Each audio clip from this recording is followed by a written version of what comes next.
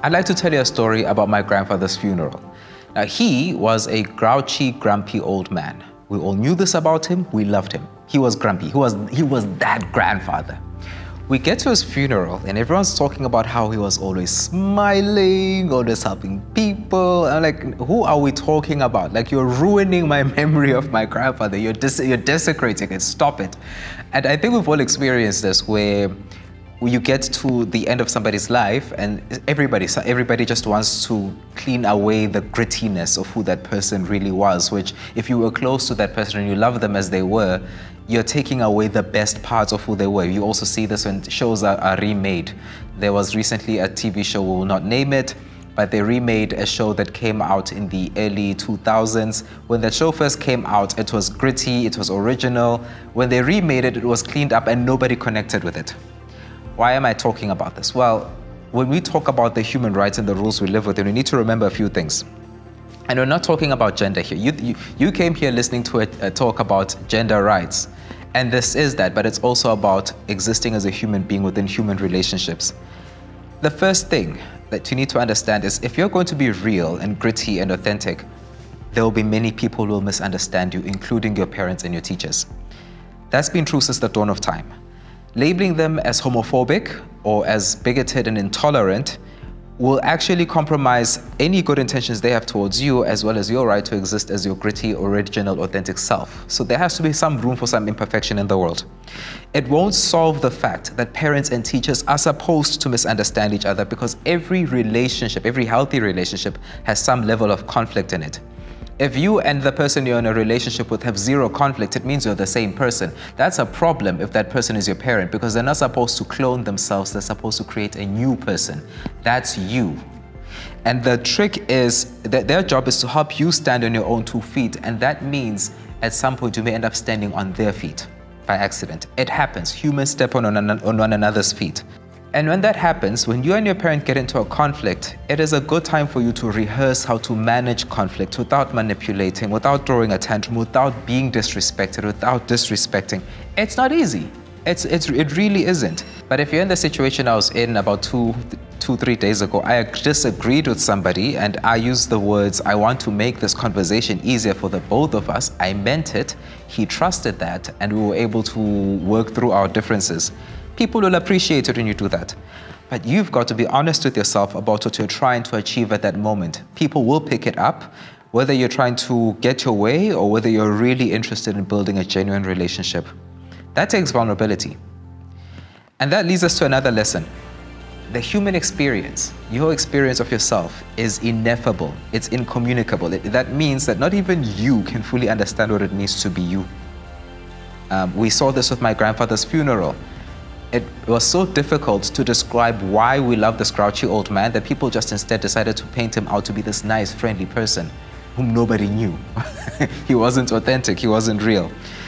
But what this means is words will never build up to a real person. Pronouns, labels, none of that will actually ultimately make you knowable to other people. That takes time, it takes authenticity, it takes relationship. It means you have to get into situations where people can misunderstand you, can judge you, and can hurt you.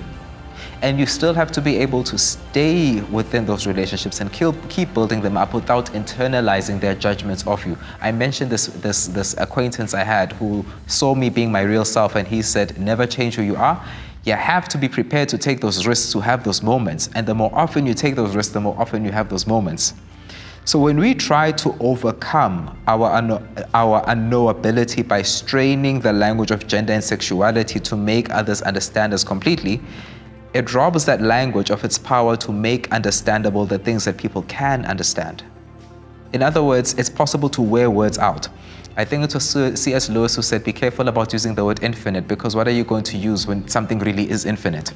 I point this out because if you go on TikTok, for an example, you'll see some teenagers who are now coming up with new pronouns that only 3 people can use. What problem are they trying to solve, and will they actually solve it? Or are they just afraid to step out into the real world, knowing that pronouns will never adequately describe who they are, and that there is a risk that if people experience their true selves without those pronouns, they will judge them, they will reject them, but they might also accept them. That's the risk. It means that risk is what it means to be human. So again, this isn't about gender as such. We make it about gender, but that's because we're scared to be human. When you're a teenager, your body is doing weird things. Guess what? When you get to your 30s, your bodies will do weird things again.